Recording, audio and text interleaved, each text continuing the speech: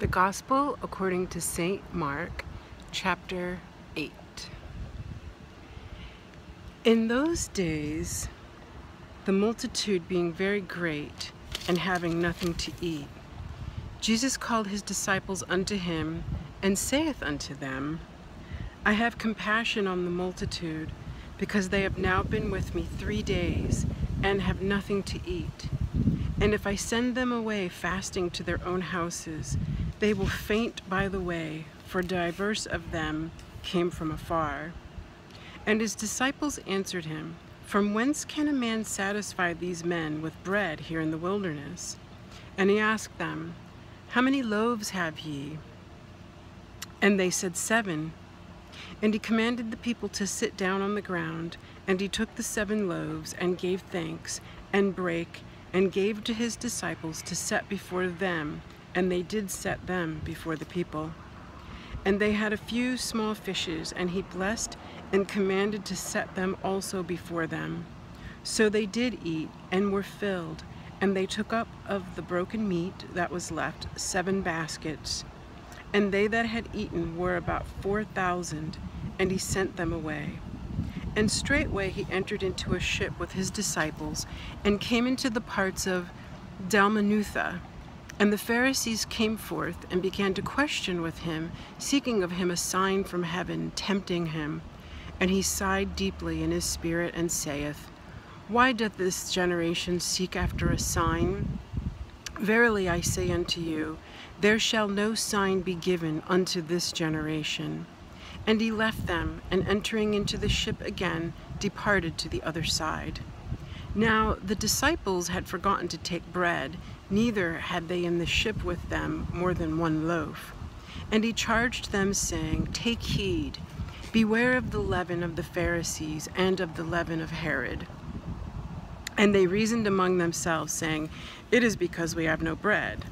And when Jesus knew it, he saith unto them, Why reason ye because ye have no bread?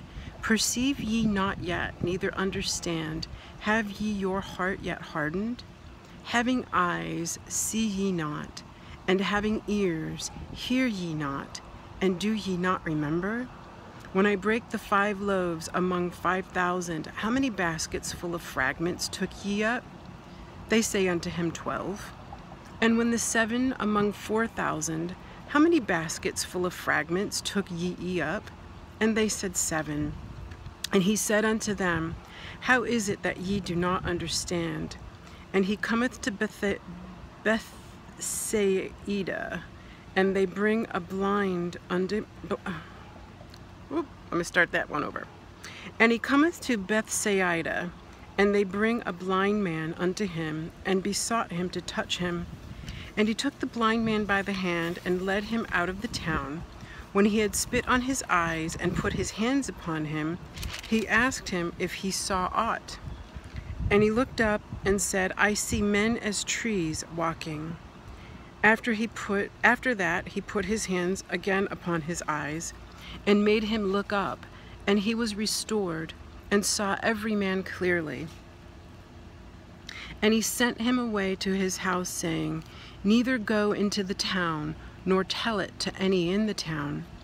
And Jesus went out, and his disciples came into the towns of Caesarea Philippi. And by the way he asked his disciples, saying unto them, Whom do men say that I am? And they answered, John the Baptist, but some say, Elias, and others, one of the prophets. And he saith unto them, But whom say ye that I am? And Peter answereth and saith unto him, Thou art the Christ.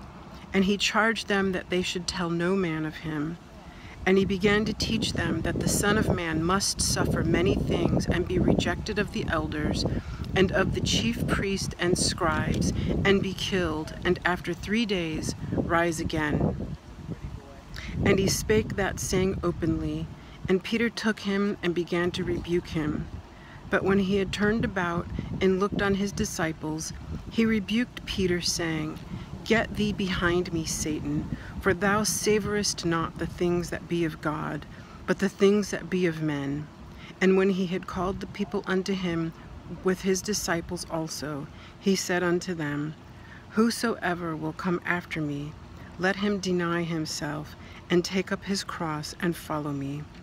For whosoever will save his life shall lose it. But whosoever shall lose his life for my sake and the gospel's, the same shall save it. For what shall it profit a man if he shall gain the whole world and lose his own soul? Or what shall a man give in exchange for his soul? Whosoever therefore shall be ashamed of me and of my words in this adulterous and sinful generation, of him also shall the Son of Man be ashamed, when he cometh in the glory of his Father with the holy angels.